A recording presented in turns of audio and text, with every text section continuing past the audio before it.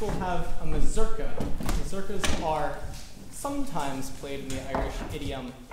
They've recently gone kind of out of vogue, but they were very much in vogue about 30, 40 years ago. So as you can see, I was definitely around at that time, and I remember all of them. So we're going to be playing one of them. This one is actually written by a Frenchman who's still alive, who spent a good amount of time in Ireland and wrote some really wonderful tunes that are played in the Irish tradition. A mazurka is another very kind of slow, I think Danny described it as a sexy dance one time. It's very intimate.